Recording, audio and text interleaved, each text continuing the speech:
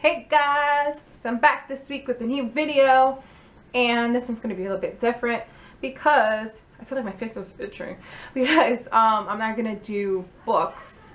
It's going to be TV. It's going to be TV related. Yeah, so I'm just going to talk to you about TV shows that I've been loving lately.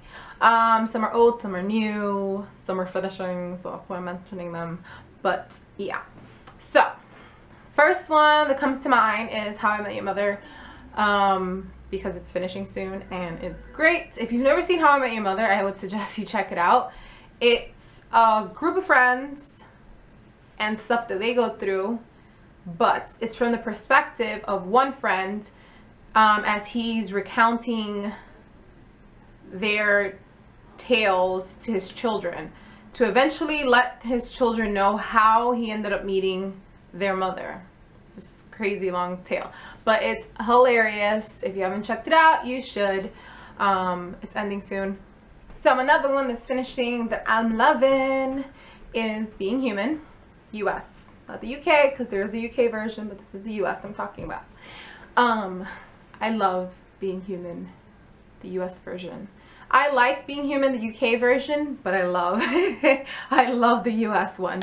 I'm a Satan shipper forever. No, yeah, it's so good. They're finishing and I'm so upset that they're not getting more seasons, but production stuff or whatever. It's about supernatural creatures. You have a ghost, a vampire, and a werewolf all living together in a house trying to be human.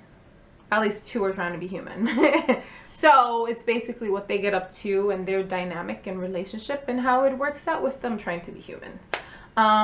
It's a great show. If you check out the US one, I would say you should check out the UK one also, but they're not exactly the same. Of course, they, you know, took some kind of leeway with the US version, but still good.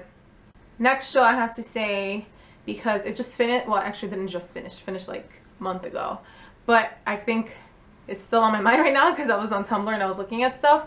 So it's Lost Girl.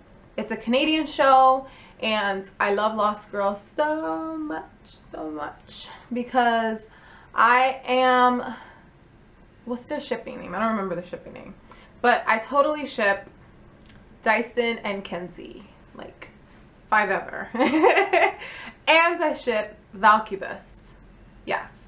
So anyways, yeah, it has to do with this woman who is the main character that doesn't know what she is, and she ends up meeting a friend, well, a girl on the road who's kind of like an outcast like her, and they end up finding out what the main character is and get pulled into their world kind of thing. It's a supernatural show. So it's really good. I would suggest to check it out. Next show I've been really loving, Vikings. I love Vikings. I, for whatever reason, didn't get to watch it when it came out, even though I wanted to. And now, like, oh my god. I mean, I love it because I get to watch it all together, like all at once. Lagatha is my girl. Like, my girl. I love her. She's my favorite character of the show. You know, I love Baby Blue, the main character. His name's not Baby Blue. It's Ragnar. Was it Ragnar Lothbrok? I think that's his name. I love him, but I love my girl more. I love her more. So yeah, it has to do with, it's like historical fiction, I guess, with the Vikings, which actually did exist throughout history. And they are using real people that actually existed as well. It's just like a lot of fighting and like politics and just, it's so good. I don't know how to describe it. Like, it's really good. If you're like a fan of Game of Thrones and, you know, shows like that, then Vikings. The show I've been really into is The Tomorrow People. I feel like people either hate it or they love it, but I love it. I like it. I think there was a show in the 70s called The Tomorrow People, and I think the people had powers, but it was in space. So maybe this is like a spin-off or something, or it's like related, I don't know.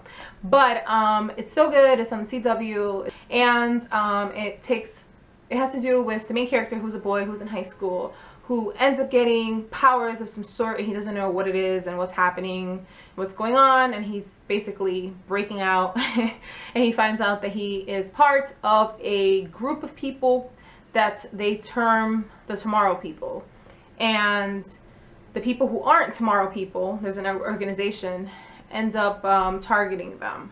So he has to kind of straddle the line between a Tomorrow person and then a regular person, and he's like doing some like double agent type stuff. Really good. Check it out. And the last show I would say is Helix. I like Helix. I don't know what stops me from saying I love it, but I still keep watching it. I don't know, but it's really good.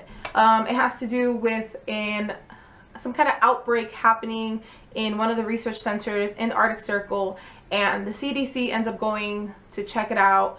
And while they are in the research center, things get crazy. I think we're up to like episode 10 or something.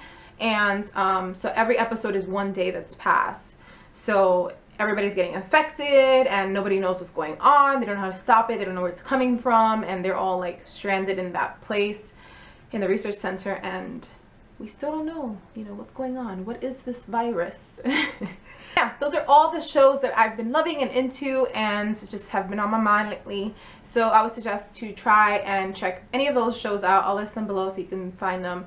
And yeah, so tell me, what are your favorite shows? What shows are you loving now? And I will see you guys next time for another video. Bye!